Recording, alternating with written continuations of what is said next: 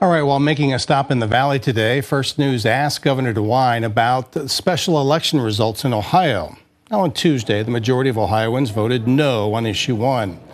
Governor DeWine says he's sure some voters were influenced by their opinions surrounding abortion rights, but that many pro-life supporters also voted against Issue 1 in disagreement with raising the voter threshold to 60%.